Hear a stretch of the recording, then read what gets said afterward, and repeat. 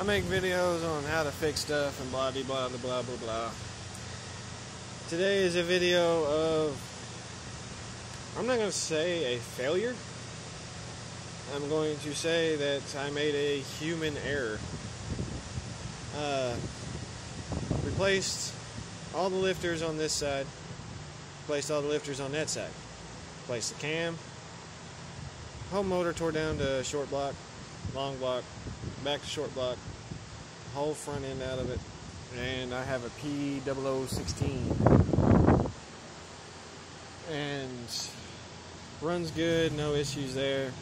The biggest problem I'm finding with the p0016 is the service manual states that you have to remove engine, remove lower oil, the upper oil pan, because it's a two-section pan, remove entire oil pump assembly and slide cam, gear, chain, and lower gear off at the same time across the keyway.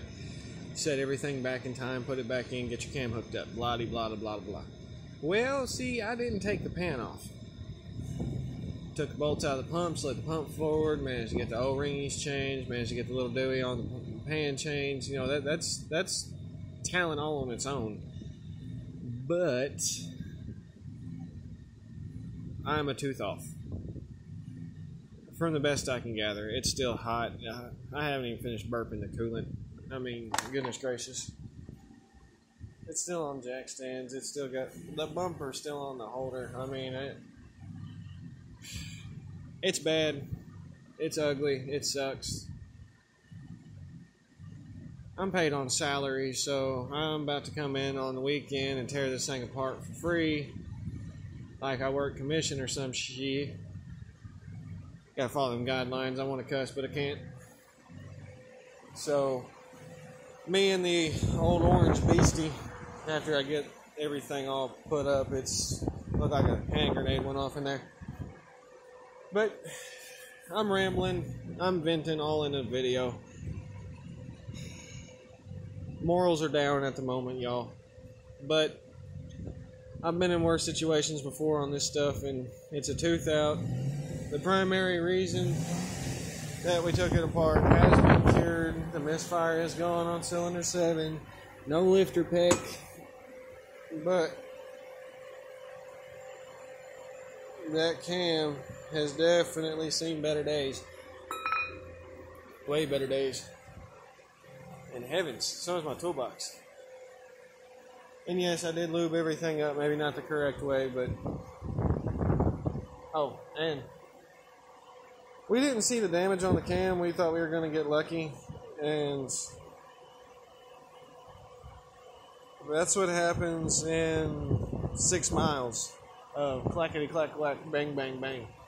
And alright, I missed one crucial thing. Before the cam got in the shape that it's in, it would run fine, then it wouldn't. It would run fine, then it wouldn't. It was pretty much rolling on the edge of the lifter, not so much the roller. But this thing was destroying oil. Like, it was sucking oil past the rings, because obviously the valve wasn't opening when it was supposed to, and it was sucking on itself. But if you get one that starts just smoking like absolute mad, like holy crap, sounds like it's got a rod knock, it's probably a lifter. Probably a lifter. But I'm going to end this video. It's almost about 5 minutes long. Yeah. We all make mistakes. It does happen. I don't care how many years you've been doing this. I don't care how many LSs you've had apart, how many Gen 5s, 2s, 1s. It don't matter. If you work on cars, you're going to make mistakes. The only advice I got for everybody is own up to it. It happens. It's just nuts and bolts.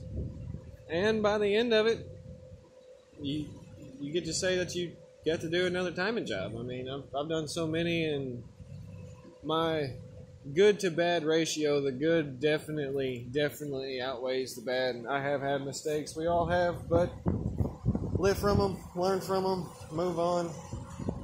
If it was easy, everybody would be doing it. So keep your head up, guys.